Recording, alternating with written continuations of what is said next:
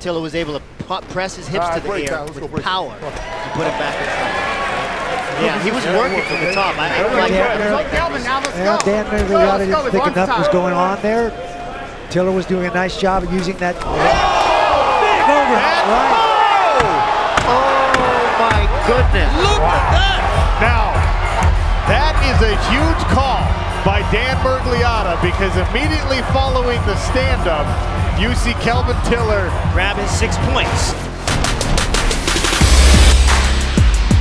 It all worked out perfectly. We all got there.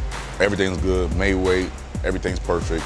Then they switched my opponent, because I was supposed to fight Alex Nicholson. Getting the clearer shots. Oh! Holy cow! That just happened! You know, I see my guy after weigh-ins. I see him on like camera. I seen the confidence in this, like just big confidence. No kind words there for his opponent from Kyle Alencar. He said he doesn't hit that hard and he's not good on the ground. I felt like it was a relief for him not to fight Alex Nicholson, because I wasn't well known, you know what I mean? Here's the issue with making a statement like that. He's dealing with a guy that's got a boxing background. If you get cracked by a guy that's got a boxing background after saying he doesn't hit very hard.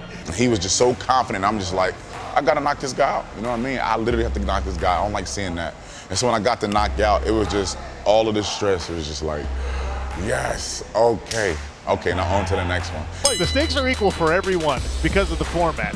Every guy fighting tonight needs these points. Every guy is going to hang it all out there to get these points in hopes of advancing to the playoffs. The foot sweep is a nice idea, just like that.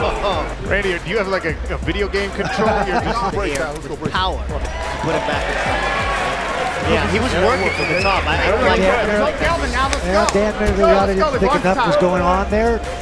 Tiller was doing a nice job of using that. Big overhead. Goodness. Look at that!